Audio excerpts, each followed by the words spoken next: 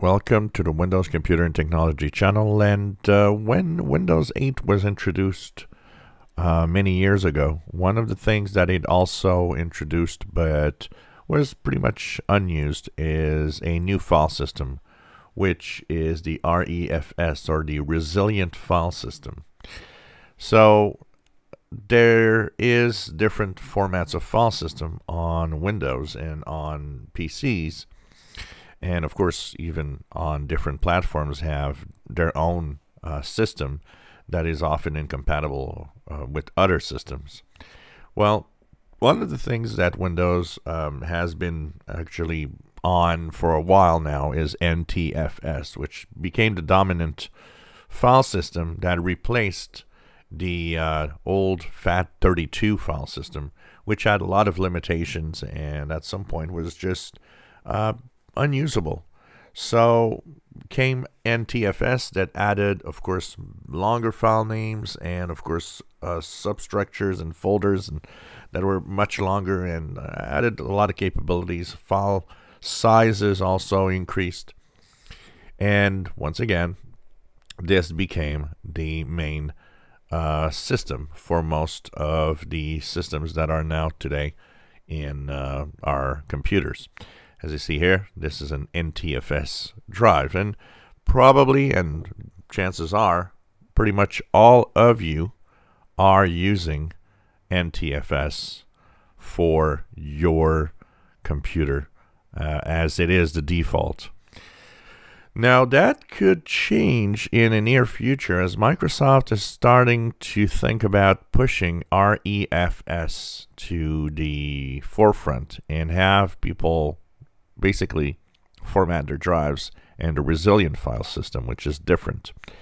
The resilient file system promises to be a lot better at avoiding, for example, corrupt files, a lot better in the file access times, faster access times, better access times, speedier access times, and also larger files and larger directory structures of every kind.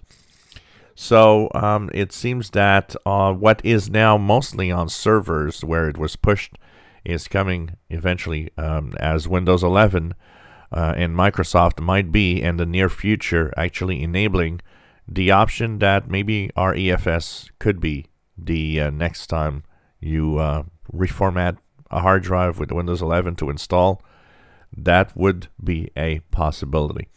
Now, in the latest builds, although disabled, the resilient file system features have been popping up, and they are hidden, but there, and that was shown by a user on Twitter called Xeno.